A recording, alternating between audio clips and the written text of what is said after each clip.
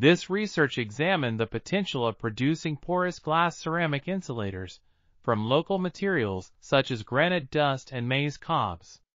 The materials were mixed with sodium silicate and potassium hydroxide solutions, then compressed into blocks and fired in a gas kiln at 850 degrees Celsius for 3 hours. The resulting blocks were tested for their physical properties, including water absorption, apparent porosity, bulk density, compressive strength, and thermal conductivity.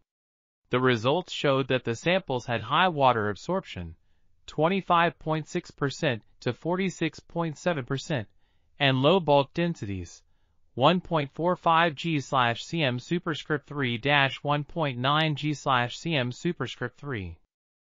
They also exhibited good compressive strength, 0.7 MPa, 9.7 MPa, and thermal conductivities, 0.11 W/m.K, 0.53 W/m.K, making them suitable for use as thermal insulators in residential buildings. Additionally, the X-ray diffraction analysis revealed that the samples contained mainly quartz, feldspar, and mica. This article was authored by P.O. Odewole, I.B. Kashim, and T.L. Akinbogun. We are RTCLTV. Links in the description below.